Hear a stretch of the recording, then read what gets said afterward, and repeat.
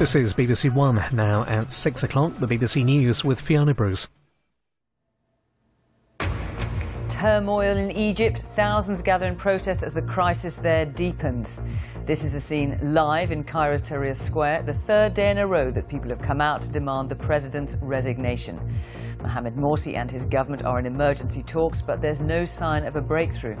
And there are now just 24 hours to go until the army's deadline expires, when it has threatened to impose its own solution on Egypt. Also tonight, Wales is set to agree a law that will presume organs should be donated after death unless people have specifically refused. The government questions the use of stop and search when less than 10% result in an arrest. She got it. And Sabine Lisicki is through to the Wimbledon semi-finals. She'll face the number 4 seed, Agnieszka Radwanska. On BBC London, the government's criticised over a grant to set up the UK's first free state boarding school and the £1 billion transformation of an area in South London. But will new jobs go to Londoners?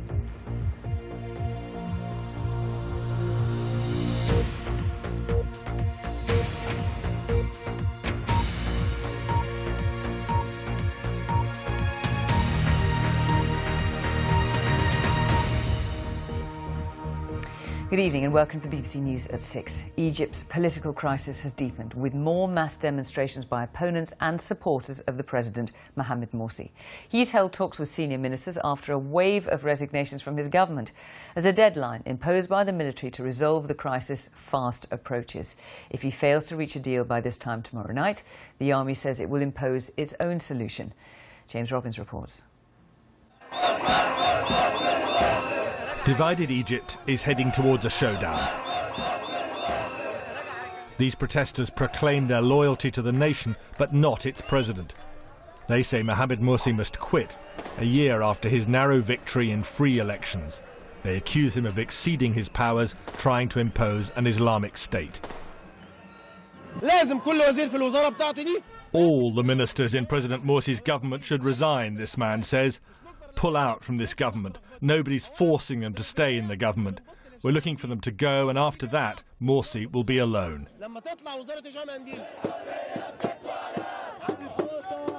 But the president is not alone on the streets. These are some of his supporters at their own counter-demonstrations, and they're vowing to resist what they see as an attempt to overthrow democracy. We fear the revolution we carried out is going to be stolen from us, this man says. That would be a liberal, secular coup against the Egyptian revolution.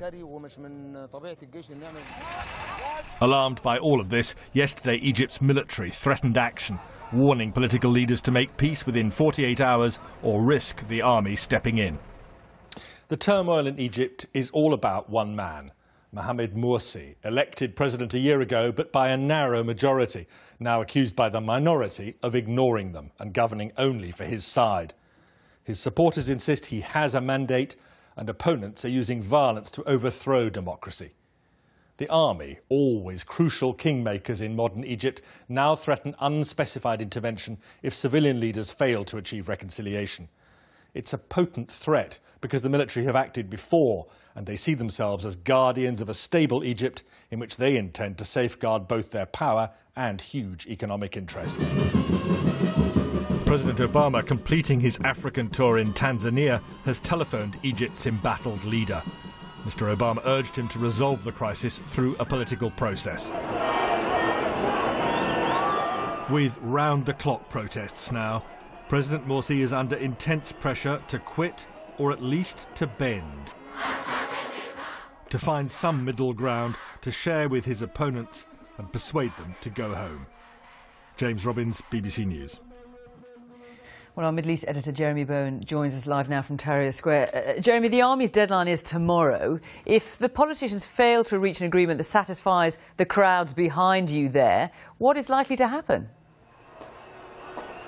Well, feelings are running high on every side here. Behind me, a lot of anti-Morsi people. I've just been, though, to a big pro-Morsi rally organised by the Muslim Brotherhood. Just after I left on my way here, there was a shooting there. Feelings, again, a lot of anger burst right out. Egypt tonight is very tense. Nobody knows, except perhaps the commander of the army, which way things are going to go tomorrow when the army ultimatum, their 48-hour deadline to the two groups here to sit down and sort things out, expires. There is a report tonight from the Reuters news agency, which they tag as an exclusive from military sources, saying that the army plans to dissolve the Islamist-dominated parliament and to suspend the constitution. That at the moment is a report, but that's certainly a plan that would, they might argue, give them some kind of a breathing space for what they want to do. I have to say that the Muslim Brotherhood would not go quietly if an attempt was made to remove them from power. At the rally I was just at, there were young men brandishing burial shrouds, martyrdom-minded young men, who I think were trying to show their willingness to die for the cause. A senior official on the stage was saying that God would be on their side, that God would protect them, and that they were the righteous people in all of this. So Egypt, deeply divided, very tense, highly agitated about what's going to happen in the next 24 hours. Okay, Jerry Byrne in Tahrir Square, thank you. Well, there's more information on the deepening crisis in Egypt on the BBC News website. That's at bbc.co.uk/Egypt.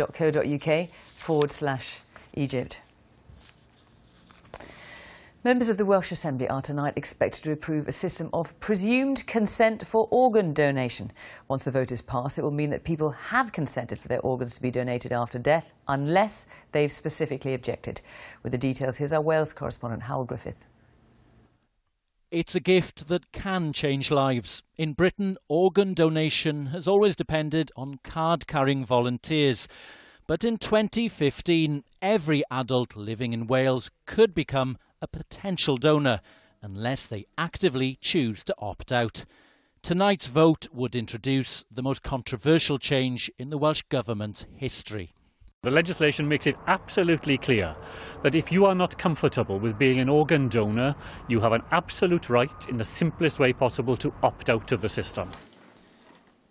It's a change that can't come quickly enough for Martin Griffiths. Born with heart and lung problems, he's on the transplant waiting list.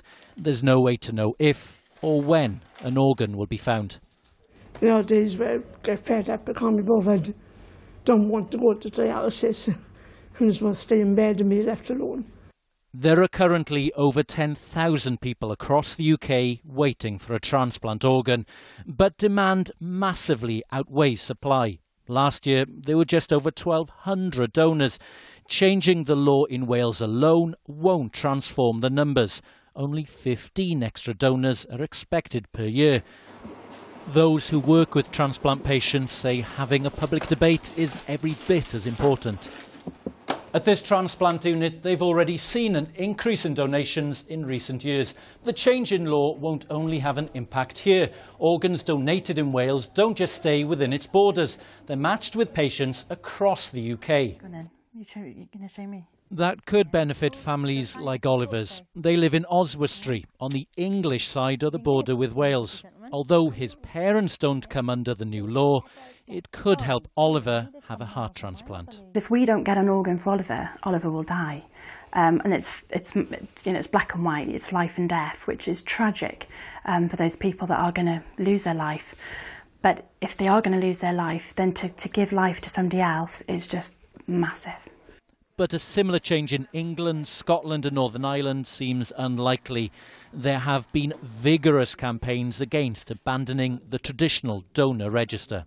I think it's a scandal. It will result in human organs being treated like clapped-out cars. As Assembly members vote this evening, they'll decide if Wales will follow its own path and make it potentially a nation of donors. Howell Griffith, BBC News, Cardiff.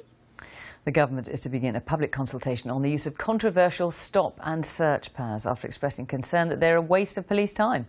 According to the Home Office, the police carried out 1.2 million searches last year, but those searches led to just 108,000 arrests, less than 10%. Our Home Affairs correspondent, Matt Prodger, reports. A man is stopped and searched in the London borough of Lewisham today. This one resulted in a caution for possession of marijuana. But too many end with no action at all.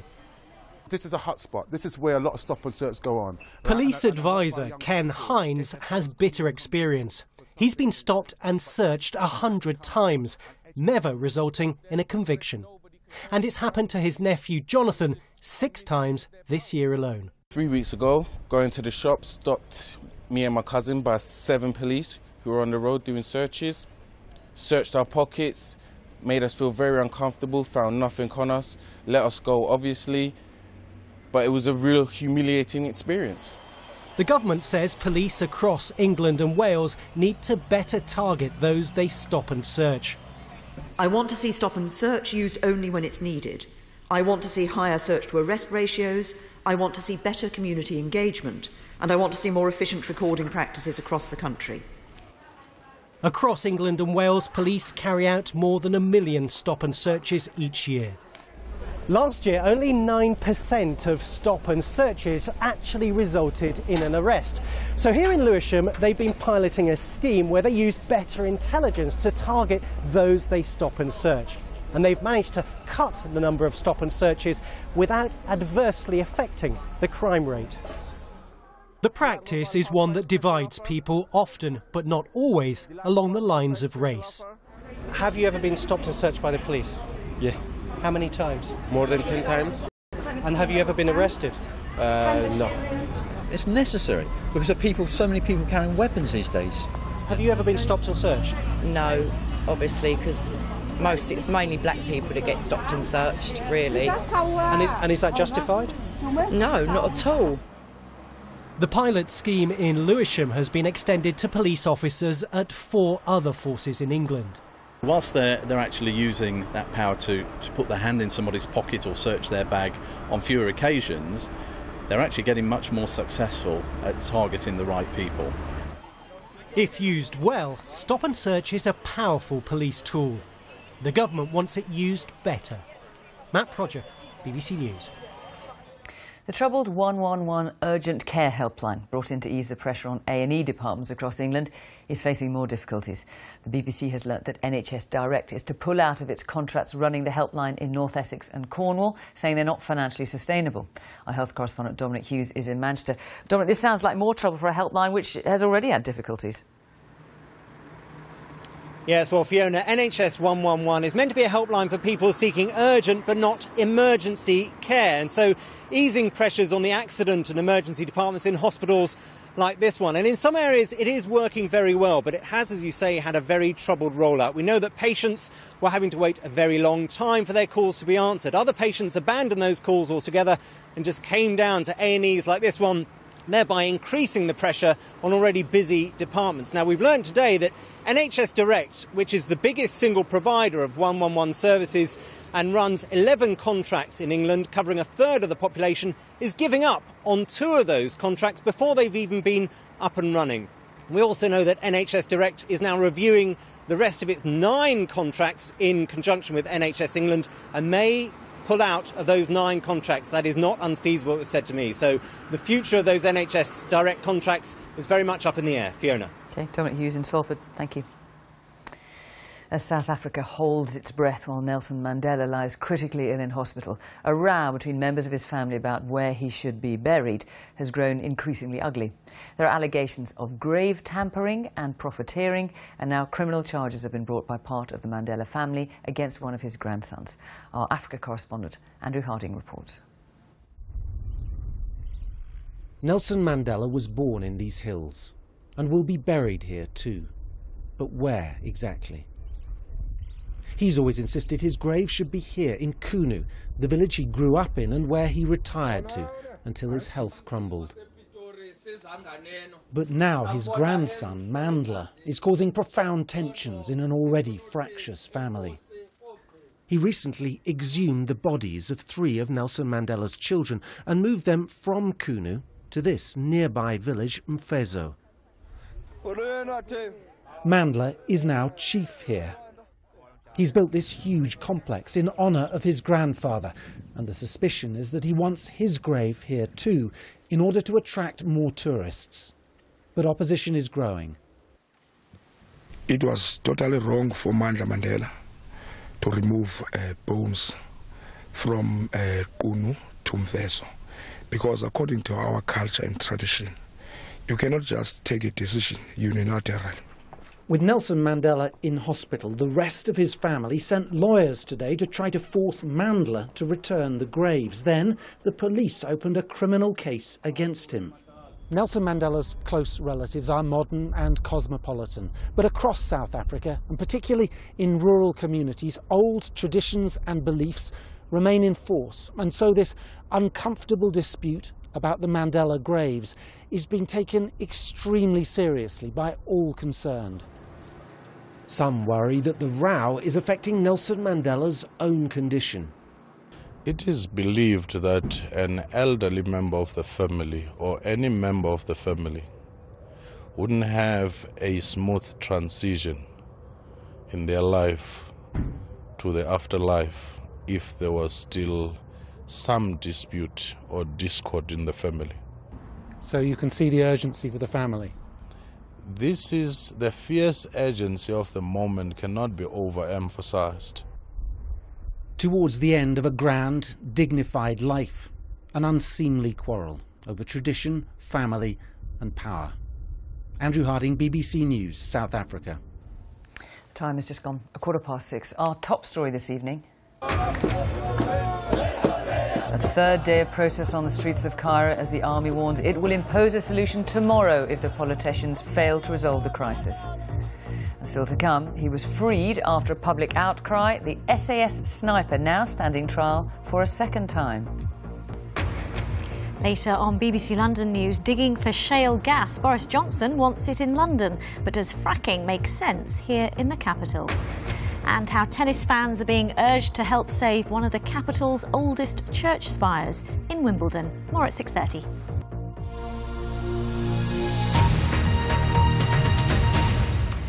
Colleagues of the 19 US firefighters killed by an enormous blaze in Arizona have held a memorial for the victims. The dead were all from the same crew. Only one of the team survived.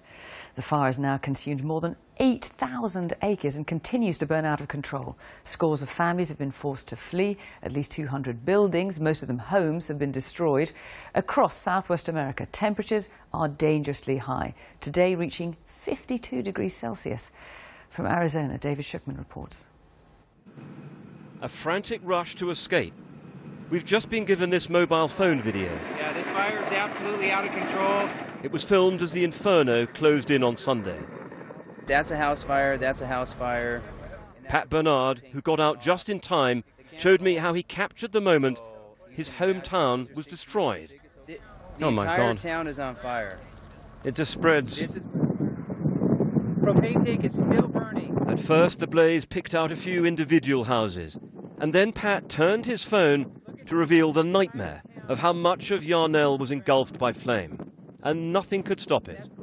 I got my family out, and I watched house after house explode. We saw 40 cars and propane tanks explode, pop off, blow off, and cars, barbecues were exploding. And my son and I stayed till dark and watched dozens of houses burn to the ground. A memorial service for the 19 firefighters caught by the blaze. It's a devastating loss. And just before he died, one victim, Andrew Ashcraft, sent his wife this picture, showing the team on their way towards the fire that was to claim their lives.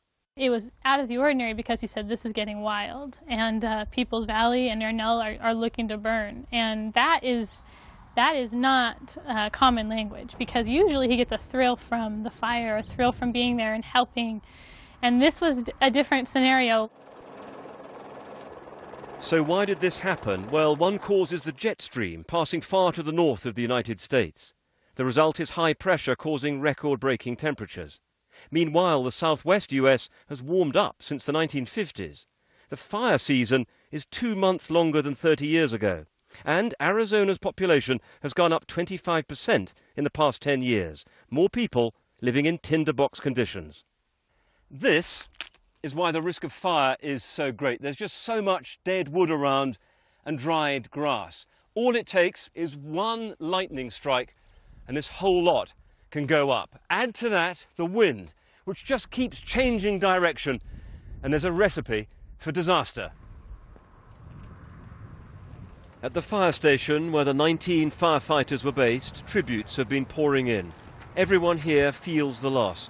And because this community is surrounded by dry forest, they also understand the dangers. David Schuckman, BBC News in Arizona. Police in West Yorkshire have arrested a 26-year-old man on suspicion of stabbing a 9-year-old boy in a skate park yesterday. The same man is also being questioned over the murder of an elderly woman who's believed to be his grandmother. Well, let's talk to Ed Thomas, who joins us from Shipley. Ed, what more can you tell us? Fiona, it was the children who live here that campaigned for this skate park to be built. They said they wanted somewhere safe to play. But in just 24 hours in Shipley, a 9-year-old boy has been stabbed, a grandmother murdered, and now 5 men are being questioned by police. Instead of children playing, it's police forensic teams that have taken over Carnegie Park. This is now a crime scene after a 9-year-old boy was stabbed for no reason. He looked drip white. He looked fear. Eli Liu tried to help. He says some children here no longer want to play outside. They're petrified of going anywhere by themselves. Children? Yeah. They should be able to walk around the streets without anybody hassling them. Just minutes after the stabbing, an 8-year-old girl was chased through her garden, and less than half a mile away, police came here and found the body of Louisa Denby. The 84-year-old had been stabbed to death. It's now believed her grandson has been arrested on suspicion of her murder and stabbing the schoolboy. They just went whoosh. They were just in. There were no kids about. It's just sickening, isn't it? There's been a lot to take in for people who live here. She was lovely. She was always in a garden. You know, she just wanted a flying for it to happen. Today, police came to the skate park to try to reassure those who live here.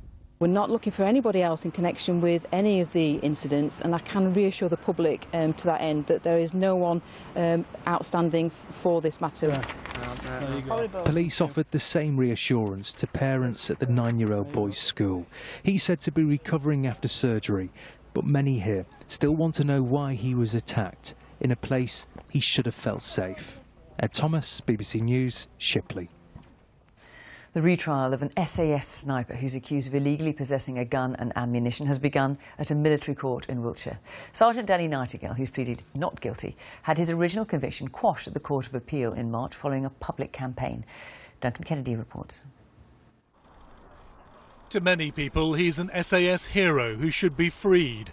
But to the military, he's guilty of a serious crime. Sergeant Danny Nightingale said little as he arrived with his wife Sally today. Sorry, Ferg, you can't comment on anything today. In the military court, Sergeant Nightingale was accused of breaking all army and civilian laws by having an illegal gun and ammunition. The prosecutor, Timothy Cray, said there were no special exemptions for the SAS. Well, this is the type of gun at the centre of this case, a Glock 9mm pistol, although this one is a replica. Sergeant Nightingale's case is that the one given to him by Iraqi Special Forces came back on a different flight to the one he took, ended up in a kit bag that he completely forgot about. Sergeant Danny Nightingale has been an SAS sniper for 12 years. In 2007, he was presented with the Glock pistol by Iraqi army colleagues. In 2009, he suffered brain damage running a marathon in the Amazon, which he says affected his memory of what happened to the gun. In 2011, he was arrested for being in possession of the pistol and ammunition. Last November, he was jailed for 18 months, provoking huge public anger. But in March this year, the conviction was quashed. At his home, he told me the pressures of the case had been enormous. It's brought the family together. It could have broken us, I think, but we're lucky we've got a very strong family and it's helped bring us together. His wife Sally said they'd also been overwhelmed by the public support they'd received. People feel that they owe a debt of gratitude to the armed forces, which, you know, has really come across strongly in all of this case, and they just don't see the sense in this at all. More than 100,000 people have now signed a petition in support of Sergeant Nightingale. Duncan Kennedy, BBC News at Bulford Military Court. It's been another exciting day at Wimbledon. The women have been in action today in the quarter-finals, despite the rain doing its best to interrupt play. Watching courtside for us was Andy Swiss. Andy,